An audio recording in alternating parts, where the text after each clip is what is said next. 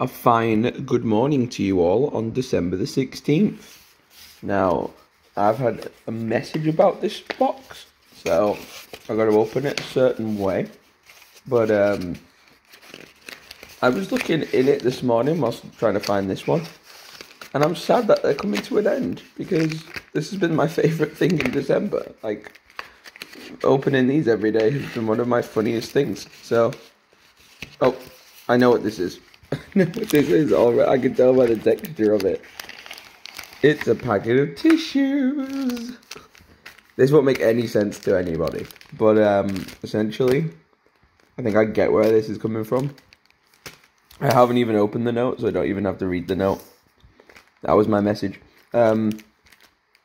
Basically, growing up, whenever I had a cold or a flu, I would always use kitchen roll or toilet paper. It was very rare I actually had a packet of tissues. I don't know why. I think it was just an odd thing that we did. We just didn't have tissues. Like, I've been to people's houses who have packets of tissues or boxes of tissues. We just didn't really have tissues. We didn't use them. We just used kitchen roll or toilet roll. I don't know why. Anyone else do that, or am I just an odd person? Tell me. But this is Super Soft by Sainsbury's. So yeah, this is great. I think I literally bought Helen a humongous packet of these when we went to York, or just before we went to York. So now I can join her with my tissues. The December cold and flu has been getting everybody, but not this guy, because this guy has been smart. No, I'm joking. I've just been insanely lucky.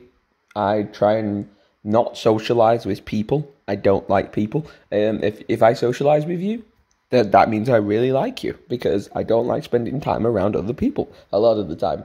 As loud and as confident as I appear in public and on camera, I don't like it. If I spend time with you, it's because I genuinely want to spend time with you. I don't like spending time with people just for the sake of it. Some people can. I couldn't do it. Drives me around the bend. But touch this cardboard wood. We're not going to get sick today. We're not going to get sick today. I've been chain drinking Lucasades, and that's been keeping me very good on the vitamin C or D, I don't know, the orange one. And today, the weather is actually not too bad. There's a bit of morning sun in the sky. There's a little bit of snow on the ground, a bit of a light dusting, as we'd say on the weather.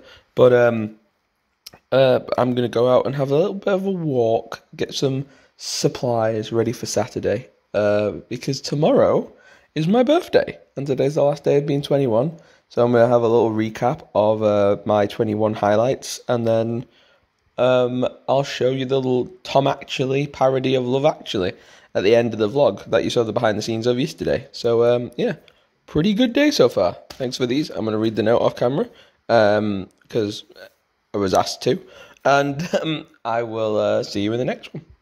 Roll the next clip. Ladies and gentlemen, sorry that this vlog's been a little bit short. I'll make up for it tomorrow. I'm just playing Fortnite with my nephew at the moment. This morning, I just had a walk down to my local village, just as a bit of fresh air, a bit of walking. Did some COD leveling up, really getting my guns gold. I'm trying to get Orion in the new year, which is like a camo challenge. That's taken me a while, but I just wrote down, because it's like my last day of being 21, I just wrote down a list of some of the achievements I've managed to pull off, like, throughout those 21 years. I mean, that's pretty mad. I mean, you know, we're at level 22, this video game that we call life, and I thought that I'd stop playing this game at, like, level 13, so, my god, I can't believe we're here. But, let's rattle off some of these I wrote down just off the top of my head throughout the day. I smashed my GCSEs, I did them, that was a challenge that I wanted to overcome, did that with a lot of my fellow students, so well done to us guys for doing that, my generation of kids doing that. A-levels, I did that was pretty sick. Did university in the summer, completed that, university degree in the bag, perfect. The Duke of Edinburgh Award, silver and gold, that was quite a physical and mental challenge that I had to set for myself. It was a dare, somebody a lot fitter and healthier than me dared me to do the Duke of Edinburgh, and I did, and I've smashed it, and I'm gassed about that. I've been a paid actor on TV at the age of 11 on CBBC here in the UK. That was a cool mini achievement. I got to 1k subs, 2k subs, 3k subs, 4k subs, and now 5k plus subs. which is awesome. So that was amazing. The 1 million views milestone, the 2 million views milestone. Been to countries like as many different places as I can possibly imagine, but I've been to Spain, I've been to the US, I've been to the UK, all around the UK, obviously, Iceland. I've got 6 videos on the YouTube channel with 100k plus views. I have 17 videos on the channel that have 10k plus views, and I have 68 videos that have 1k or more views, which is mad. We have a global audience from countries from South Africa, Canada, the United States, England, Germany, Brazil, Spain. Amazing. Amazing. So thank you very much to all of you guys for giving me this opportunity. I got my part-time job doing YouTube at uni. I worked for the media team at my uni, didn't get on with those people, so I left that job, did my own channel, smashed it bigger and better than their channel, which was amazing. And I'm just humbled and grateful to be doing what I'm doing. Thank you very much for your love and support over the years. I can't wait to see what 2023 has in the bag for us with the channel. I'll keep you posted as we go into it. So thanks very much. That was just a nice little moment to take to say thank you and look back at some of the amazing achievements we've done. And we're going to wait and see for the future and what we've got to look forward to. But yeah, thanks for watching. And without further ado, I think let's roll the Love Actually clip. Let's go. Love Actually.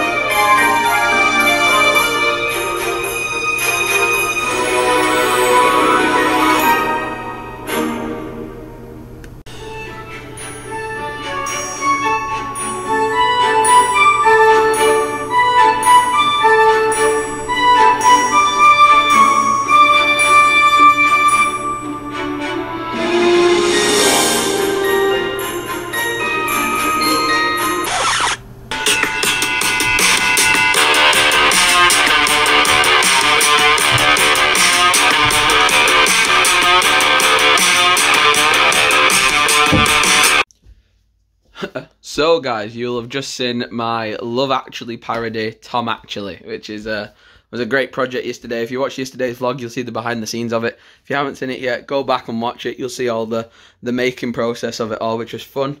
I'm getting ready for tomorrow. I'm trying to psych myself up.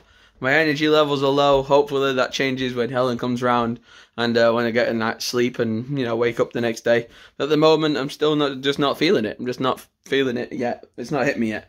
So, yeah, like I did before you watched the Love Actually special thing, you will have seen, what's it called? The clip of me reading off all the achievements that I'd done over the last 21 years. And yeah, like I say, pretty impressive. I'm pretty glad that I've done all that stuff. And out of everything that we've achieved and everything that I'm proud of, I'm most thankful and proud and grateful for the channel and for, you know, the education side of stuff was a big deal for me. My family was never really educationally orientated, would be the word. Most of them never completed education all the way through the basic levels, like high school and colleges and sixth forms and such. University is certainly not. Like, my sister did pretty well with her education, but then she had to step back from it because she had a sport that she was like competing on like national, regional levels in. So obviously she didn't finish her education for that. Well, she finished, I think, her secondary education, but she never ventured off to like the likes of like a university or something because her sport became her sort of mainstream thing that she did. So she got great success in that, and like I say, now she's happy down in London with 2 great boys and a husband and doing a good stuff and working in the school to this day. So it's good that she's keeping the boys educated and keeping them in the loop. But for me, I was the first in my immediate family to go off to uni, and that was a big deal, and I felt that all the time. I felt that every exam, every time we did an essay and submitted work, I always felt that weight of being like, you know, I'm not doing it for me, I'm doing it for them as well. So I finished in the summer, and I felt like I'd finally ticked all my boxes, and I could take a step back from the education side of stuff and focus on what I actually was most passionate about, which was obviously the YouTube side of stuff. I had a bit of a social media job in my first year of uni, but I had a bit of a communications issue with the people running my job at the time when I was trying to help the universities thing. No credit to no discredit to the university, but the staff that I was with, when we were doing the social media, it just wasn't clicking. And I thought, why am I growing your YouTube channel when you don't really understand the process? And I could be growing my own. So it kind of woke me up to the fact of, why am I working for you when I could be working for myself and doing something I'm actually passionate about? So I quit my first job at uni to pursue my YouTube channel full time alongside my degree, and it worked a treat because lockdown came along and I just started grinding and hustling, and we blew up over the lockdown. We got, some of the old COD videos. I say the old, they're not that old, but some of the COD videos we did were some of them now have got 80, 90,000 views, and that's just mad. And that all happened over lockdown, so it was just grinding, being in the brain and the right mindset and being able to be in the right work environment, and it was great. And like I say, this year I attended my first Comic-Con, travelled a lot, got to go to the States again. I always loved it there. And just in recent memory, obviously my partner Helen and we had our niece Charlotte just turn 1, so she's not even 2 yet, and that's mad. So we've got 2 nephews and a niece now, which is amazing. And then on top of all of that, the channel has just been, it's grown. So that's for you guys. That's thanks to you guys. So I'm gonna go to bed. I'm gonna wait for Helen to come, and I'm gonna go to bed. And then next day, new day, birthday. Pretty mad. I'll see you when I'm 22. Peace.